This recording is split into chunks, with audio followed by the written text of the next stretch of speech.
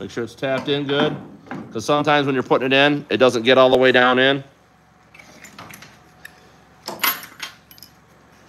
And I'm going to show you guys something else right here. On these balers that you guys start out, like I've been sitting outside a long time, right in here, this right here where my finger is, has to be sanded.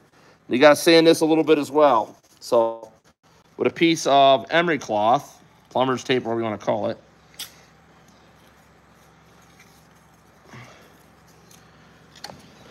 put this down in, and you do this. You sand this all the way back to here, because if you don't sand this and get this smooth where this throat is, it's just going to cut the string until it does shine up.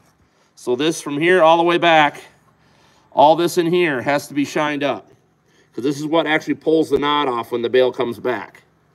But this baler, as you can see, is pretty shiny. It doesn't need that done, but any balers have been sitting outside or been sitting a while, you got to sand that until it's super smooth.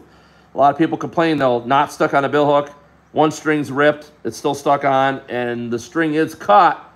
That's the problem, is that right there. It's all rusty. It's just like an old rusty, like a serrated knife. Carefully pull this back down.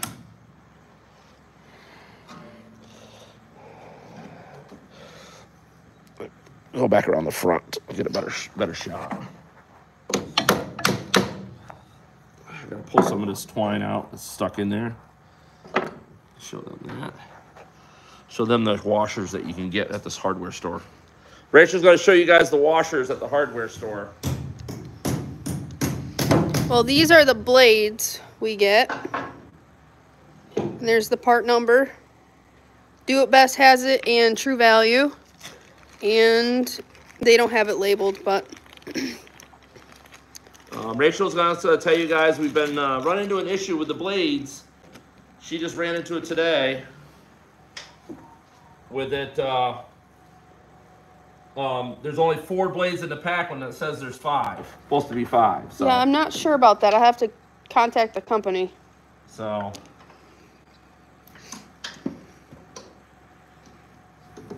Are there any comments or questions? Nope. Nope. Now remember, guys, when you tighten these knotters in, you only need to get these lightly snug. I mean, that's it right there. You don't, if you over tighten them, you're just going to snap that little casting off the bottom or strip the threads out. It doesn't take a lot to hold those knotters in place. So I'm going to assume that we got the shimming correct. If not, because we have the stud kit, you can remove the nuts and change your shims to make your knife cut sooner, or take shim out to make it cut later. So if it cuts too soon, you'll get a sloppy knot, and it looks like it didn't even try to tie it. That's because it cut it before the bill hook started to tie it. So there is a fine line here on the adjustment on that knife. So, but if you get it so it's only cutting half the string, you're eventually going to get a lot of fiber buildup in here. You don't want that. So, but so far we've had good luck with just those M6 washers. But we're going to try to order some that are different thicknesses so you guys can really fine tune that adjustment on that cut. But what we're going to do is we're going to go live later. But if you guys want that kit, Rachel's going to put it up in the comments. I don't have my phone. I should be able to comment right on there. How? At the bottom. Rachel's trying to figure things out, guys. And we're going to do a video here in a little bit of it baling. I don't know how to. So, does anybody got any questions? But this is on an IH knotter. This is the update kit. It's not that complicated, guys, to put in. You see the shims of both kits. So we're going to run some hay through this, finish cleaning it up. This baler's already spoken for. It's going to an international collector. Going to test bale with it. The best way to really test them, guys, barn hay's fine.